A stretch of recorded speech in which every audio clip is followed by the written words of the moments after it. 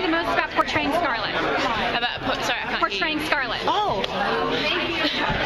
That I'm reading things going, I've done that.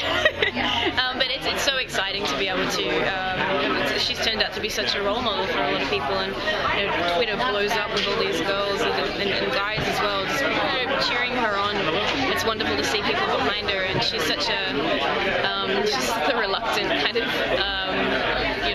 it's not about fame for her, it's music. She is music. She's everything from this beautiful lilting southern accent that I get to do, which is such a privilege, to the way she just kind of dances to her own beat. She's a little bit off, and people think, somebody said like Scarlett always looks like she's an alien. It's like, well, she's she's kind of, there's nothing wrong with that. She's a pleasure to play, and I'm so grateful that somebody like Halle Berry created her and gave it to me. It's such a privilege. Were you a little surprised how quickly she transferred her affections from Avery to Gunnar? I don't think it was a quick thing at all. I think when somebody's treating you badly, you can fall out of love with them gradually without even knowing. And then, she didn't transfer affection immediately. Actually, he came after her first.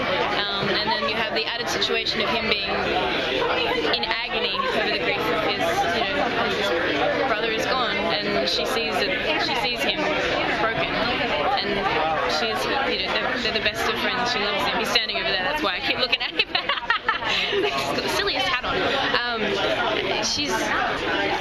It's tumult at the moment. It's like having a jar of sand and water, and you shake it up, and everything's swirling, and there are all these colours, and you can't see clearly. And sometimes when you can't see clearly, you need something to hang on to, and hopefully it's your best friend. Sounds beautiful. Thank you very much.